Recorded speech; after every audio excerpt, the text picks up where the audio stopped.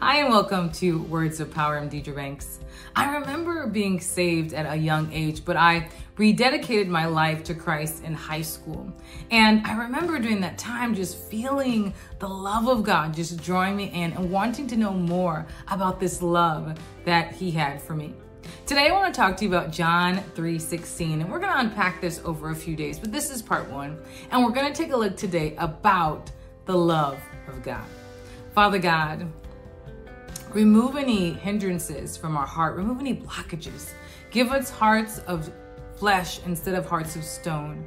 Remove any hindrances, any blockages to our heart that are preventing us from receiving the love that you have for us. Open our eyes to see, our ears to hear, and remove any deception that's coming against us right now. Anything that we believe that's a lie about you and your love, remove it from us and show us these areas, because we want to love you deeper and more, and we love you because you first loved us. So help us to receive your love on today, because you love us more than we can ever imagine. You are a good God, that while we were yet sinners, you died for us through your Son, Jesus Christ.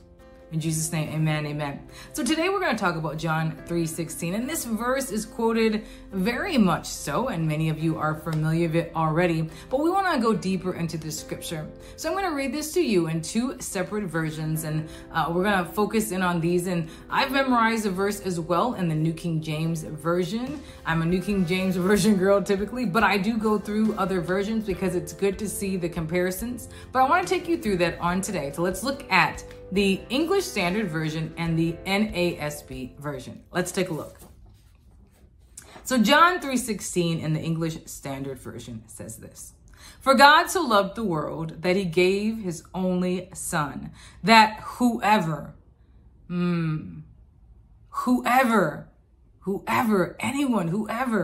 believes in Him should not perish, but have eternal life." Now let's take a look at the NASB version. "For God so loved the world that He gave His only Son, so that everyone, all people, everyone who believes in Him will not perish, but have eternal life." So this salvation that Jesus Christ offers is for all of us. Anyone that calls on the name of the Lord shall be saved. It's not reserved for any one specific group or person, but Christ died for all of us. So let's take a look at this word love and what exactly does that mean in the context of this scripture. It means to wish well to. Amen. I can imagine seeing a friend along the way and you're wishing them well and you're pleased to see them. You're grateful for them. You love them. This word love in John 3:16 also means to take pleasure in, long for. God longs for us. And it means to have a preference for, to wish well to, as we talked about, and regard the welfare of. God was considering our welfare when He sent Jesus Christ to die upon the cross to fulfill this need. We needed a perfect sacrifice once and for all, and Jesus Christ was this perfect sacrifice who laid down His life. His life was not taken, but He gave up His life for all of us. Now, during the time that Jesus Christ was along the earth, and even before that, the Jews believed that the love was just for them, that the love was for Israel. But this verse tells us in John 3:16 that for God so loved the world, and that's each and every person in the world, that He died, Jesus Christ died for all of us. Not just for one person, not just for the Jew, but also the Gentile, not just for the slave, but also the free, not just for the male, but also the female. He died for all of us to come together. Amen? All of us.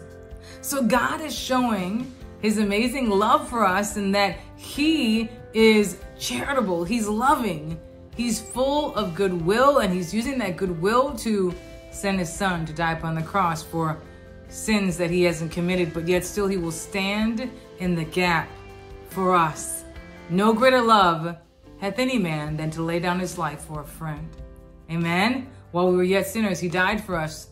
We didn't deserve this love, but God chose to give us this gift of grace, this gift of unmerited favor, this gift, this mercy gift. Amen. He was merciful, and his mercies are new every morning. Amen. So when we look at this scripture and just this first part of it, we know that God loves all of us. He doesn't just love the black person or the white person or the Hispanic or the Asian person. He loves all of us. So if anyone tries to tell you that God only loves these kinds of people, but God doesn't love them, God only loves them, but he doesn't love them, so I can hate this group and not, you can't. Because the word is telling us that he died for all of us. Each and every one of us, God sent his son to die for. He loved us so much that he sent his son to die upon the cross. Father God, we thank you for your love on today. We thank you for who you are. We thank you for this gift that you have bestowed upon us, that we can call on your name and be saved, and that we enter in through Jesus Christ. He is the gate that we need to enter through. So Father God, help us on today to receive the love that you have for us, because kindness leads us to repentance.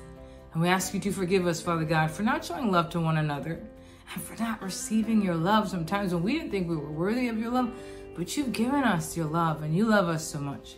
We thank you, Lord, for this gift, and we're honored to be a part of your kingdom as born-again believers by faith in Jesus Christ. Amen. We'll continue to follow along as we unpack this scripture and see about the love of God, but also the gift and some other aspects of this scripture. Be blessed, and thanks for joining in.